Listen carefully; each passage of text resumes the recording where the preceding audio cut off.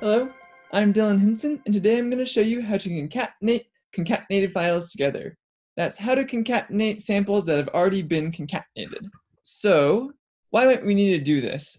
Sometimes we'd want to do this because maybe we're doing our analysis, we collect some data, we make a workspace, we do some analysis on the samples, we then concatenate the samples together in order to do analysis as a group and perform t-SNE and dimensionality reduction and clustering on the concatenated file in order for it to be comparable across all the different samples. But then maybe after we concatenate our files together, we then want to do more analysis on later days in a different workspace. So I collect more data, I make a new workspace, I do further analysis with new files, I then concatenate those files together and then do group-owned analysis, but then maybe I want to compare the files between day 1 and day 2, or the two different collection dates. Well, if I want to do that, what I can do, there's kind of multiple things I could do. I could be loading all these files into the same workspace, but if I do that, it might get kind of large, and some of the later analysis might not be similar to the earlier analysis. There could be like a few reasons why I might not want to put all the files together in the same workspace. So what I could do instead is I can concatenate the files together, the population of interest in each of the workspaces together, and then with those concatenated files from each workspace, I could then concatenate those files together to make one large file. That way I can run dimensionality reduction and clustering on this file that has been concatenated twice, this large file that combines files from both workspaces, and then I can make comparisons between the two different workspaces. So for instance, in this case, I have two workspaces here. I have on the left treatment 1 and on the right treatment 2. And so what I want to do is I want to compare these two treatments together, but I don't necessarily want to load all the samples from one workspace into the other. So what I'm going to do is I'm going to concatenate the files from one workspace together, and then concatenate the files in the second workspace, and then combine them. So let's go ahead and do that. I've already kind of set myself up to concatenate. I've downsampled my population that I want to concatenate together, my CD3 positive cells. And so the reason I downsampled is because I want to normalize the cell count from each sample. So I want the same number of cells from each sample for the CD3 positive population.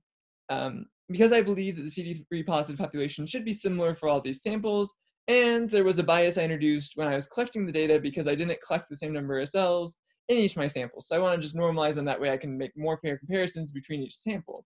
You don't necessarily have to do this step, I just chose to do it for my analysis. So since I've gone and done this, I'm going to go ahead and choose my downsample population here, down CD3.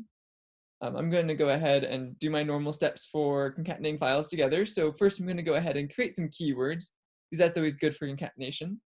So I'm going to go ahead and add a keyword up here, keywords, add keyword. I'm going to make my first keyword called my treatment. And so what this is going to be is a value to represent my treatment group, which this is going to be treatment 1, so I want them all to be 1.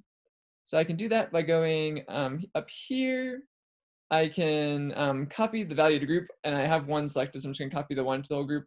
I could have manually typed that in and just hit 1 and enter a bunch of times, but that was easier. So then I'm going to go ahead and choose, well, I'm not ready yet. I still want to separate out each of my samples later, perhaps. So what I'm going to do now is I'm going to go ahead and make a new keyword, add a keyword. I'm going to call this one ID. And so what I'm going to do here then is for the ID keyword, I'm just going to do it, I just want to ID each of my samples in this treatment group to then be able to split them out later. So I'm just going to create a keyword value series. It's going to start at 1, it's going to increase by 1. And so what it's going to look like is it's going to go 1, 2, 3, 4, 5, 6, 7, 8. So that way I can later split out each of my samples based on that keyword.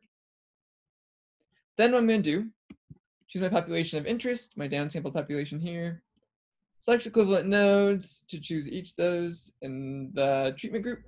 And then I'm going to go ahead and concatenate these files together, concatenate. I'm going to go ahead, give it a name. I'm going to call it treatment 1. Oops. I'm going to go ahead and choose additional parameters down there. I'm going to go and choose the 2 parameters I just made, which were ID and treatment. Perfect. Choose both those parameters. Very important, I want to untick the spread distribution of keyword box. So that way These are going to be values like 1, 2, 3, 4, and there won't be any distribution to them. I'm going to go ahead, I'm going to use uncompensated parameters. You might consider using compensated parameters. The only time I would use compensated parameters is if I had a different compensation matrix for each of my workspaces for the files I'm concatenating together. So then I might want to use compensated parameters because then the compensation is going to be different from each one. But in this case, since I use the same compensation matrix for both workspaces, I'm going to use uncompensated parameters. That way I can apply a compensation matrix to the concatenated file later. Then if I want to make changes to my compensation, I can do that and then reapply the new compensation matrix to that concatenated file. This looks good, how I have it set up here. I'm going to go ahead and concatenate. It's going to go to my desktop, it looks like. So I should see it down there. Perfect, it just finished. Then I'm going to go do the same thing to the other workspace here on my right. And go ahead, I'm going to add a keyword. I'm going to call this treatment. I'm going to call this 2 though, because this is treatment 2. I'm going to go ahead and copy that value to the group. So they're all treatment, because they're all part of this treatment 2 group. I'm going to go ahead, add another keyword, call it ID. So here what I could do, I could start where this one left off. So this one went 1, 2, 3 through 8, because there's 8 samples. I could start here and start at 9 if I really wanted to. So when I create my keyword value series, I could start at 9.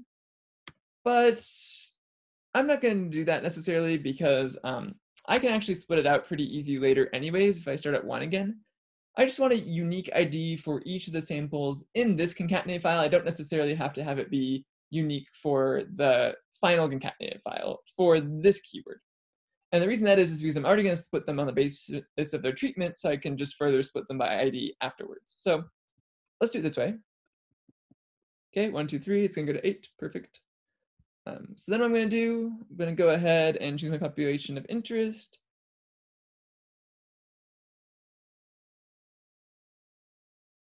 Okay, going to go down here, going to go to treatment 2. I'm going to go ahead and choose my parameters of interest again. ID and treatment, right? That's what I called it. Yep. Okay. And then untick the spread. This looks good. Gonna hit concatenate. Okay, perfect. I'm gonna open this in a new workspace now. I'm gonna go ahead and close these 2 workspaces. I don't need them anymore. I'll save them, because why not? Okay, loaded automatically the treatment 2 file. So here's treatment 1. Perfect. Now, it's funny that this is one less cell. But I'm going to go ahead and concatenate these 2 files together. So I'm going to select them both and then concatenate them together.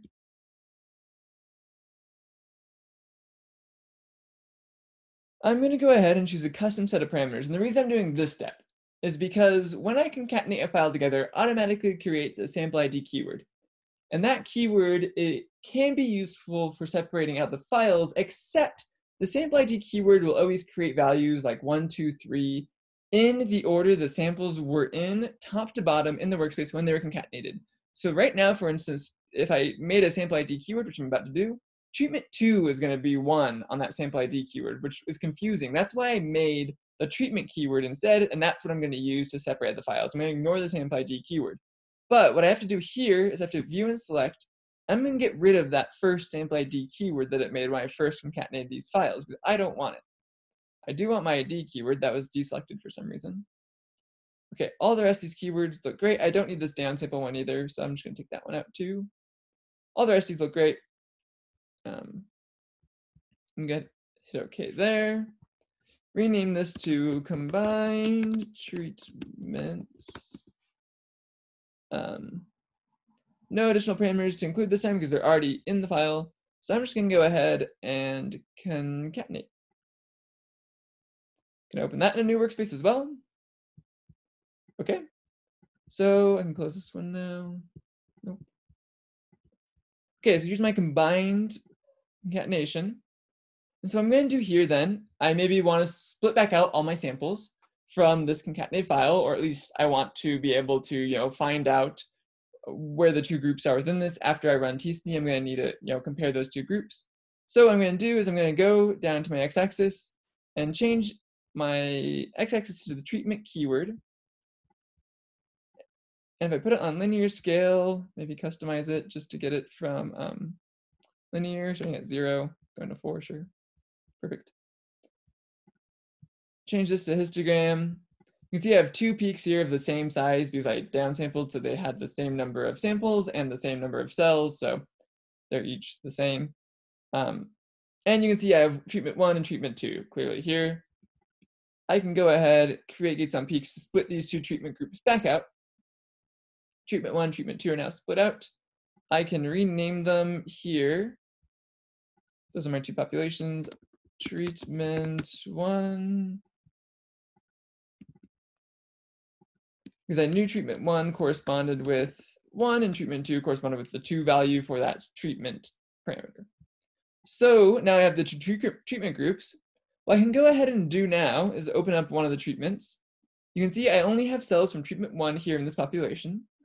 If I go ahead and change the x-axis to ID now, you'll see I have 8, 1 through 8. And I'm going to actually change it so that way it can have all 8 of them in view. 8 different samples, all of the same cells, cell counts. And so now what I want to do is I'm going to go ahead and split these up.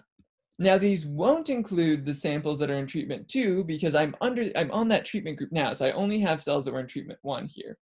So it didn't matter that I had the ID keyword be the same for both of these because I already was going to split them, I knew, into treatment 1 and treatment 2 initially, so I could just further split them from there. Let me go ahead and create gates on peaks.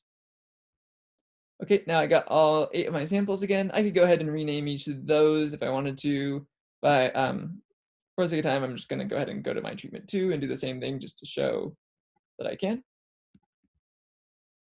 Okay, great. And so now I have all 16 of my samples, or 16 of my populations of interest really, from each of those 16 samples, together in the same workspace. So that way, when I do t-SNE and phenograph and other types of clustering and dimensionality reduction on this concatenated file, I can then apply it to each of the treatment groups and each of the subsamples. All right, thank you for learning with me how to concatenate files that have already been concatenated. See you next time.